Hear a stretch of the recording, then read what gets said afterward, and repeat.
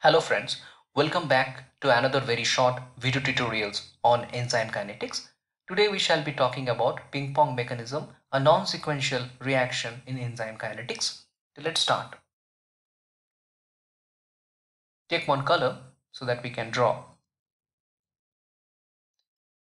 A ping pong mechanism in enzyme kinetics, when a substrate interact with a particular enzyme, is a non-sequential mechanism. A product is released after the first substrate is connected or bound, one, and a product is seen before the second substrate is bound. So the two binding of the first substrate cause the enzyme to change into intermediate form due to the conformational changes or maybe addition to any group that will bind to the second substrate. Case 1. We'll try to understand what is not a ping pong mechanism. The first case is an example that is a sequential reactions, and that is not a ping pong mechanism. So if we understand what is not a ping pong mechanism, it will be easy for us. What is it? Case 1, you see NADH cofactor is binding with the active site of an enzyme. Say this is an enzyme given by a curve. So coenzyme, say it is connecting to the active site. Coenzyme is NADH. Now what will happen? There is another substrate, that is pyruvate, you can see here, and that is also going to the pocket active site, and NADH is also present. Now here pyruvate and NADH both are connected, both are present in the particular pocket here. So now it is not a product is released after the first substrate is bound. So both of them are present together. So it is a sequential reaction, and then lactate this product is released, and finally NAD plus is released. So it is not a ping pong mechanism as per the definition. Then what is it? For example, you take one example. For example, there is an enzyme and it is interacting with a substrate A. Now after the substrate, when it binds with E, it will make some change in the conformation or modifying the enzyme. So after that it will be converted to E star. It is a modified enzyme. It may be due to the addition of any group. Now this A substrate will be produced as a product. Now as per the definition, you can see product is released just before the binding of the second substrate. So B is the second substrate.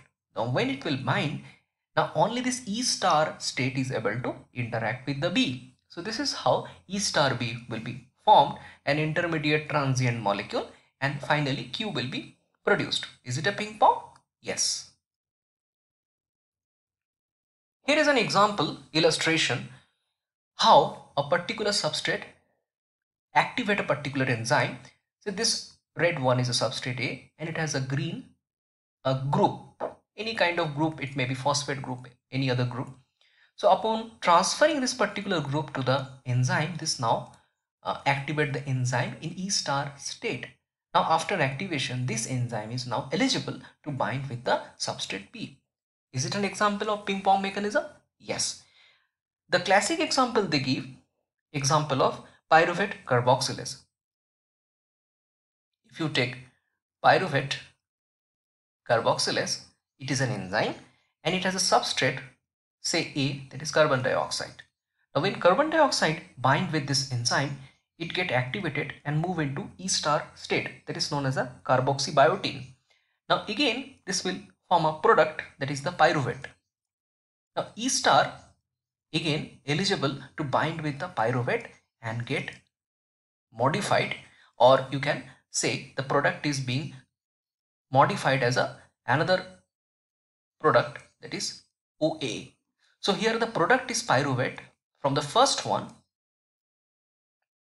and it is also acting as a substrate. So you can say this molecule is another substrate B. So A is one substrate, B is a different substrate. So by that path you can see A is converted to another product, and you can only see product is found before the second substrate is bind here.